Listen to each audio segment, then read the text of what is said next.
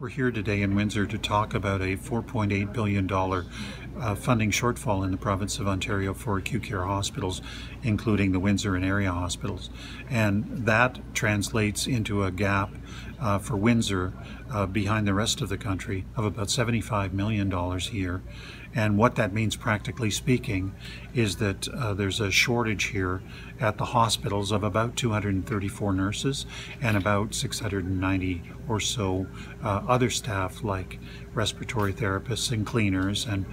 clerical staff, people who do admitting, etc. This gap has grown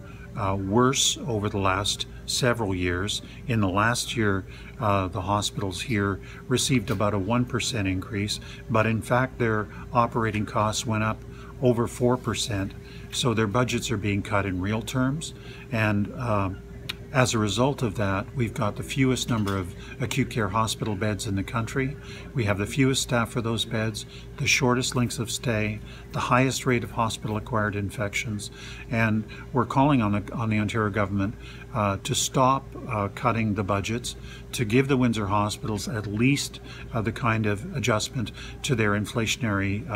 to their budgets as would reflect the rate of inflation and the pressures coming from an aging population and increased utilization for the hospital. And I guess we'd also be calling on the province to really reconsider its decision to